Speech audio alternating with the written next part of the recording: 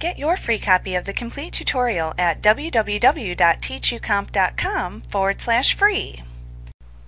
In Access, unlike many other Microsoft applications, you have three different types of windows in which you will perform tasks. You have the application window, which is the outer frame of the program, the database container, which holds all of the various objects inside of the database, and the object windows, which allow you to select particular database objects and then open them in design view.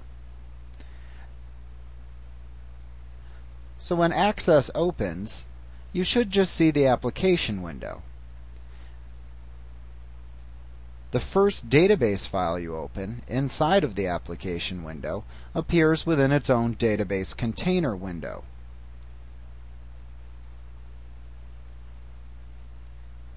As you select the various objects inside the database container window and click Open to open them or Design to edit their structure, they appear in their own application little windows. So here we've got an object window, the order details table. Now the application window consists of the title bar at the top, the database toolbar, the menu bar where we have commands like File, Edit, View, Insert, Tools, Window, Help, Show Me. And inside of that, we have the actual database container. Now, in the 2003 and XP versions, you may also see the task pane appear at the right. And the task pane is used to accomplish various tasks within the actual Access program. Now, the database container, which is the window that appears inside the application window, consists of its own title bar, the Open, Design, and New button group, the Objects pane, which is at the left side, and the actual database objects window. So as we select different object types, those types are then shown in the window to the right.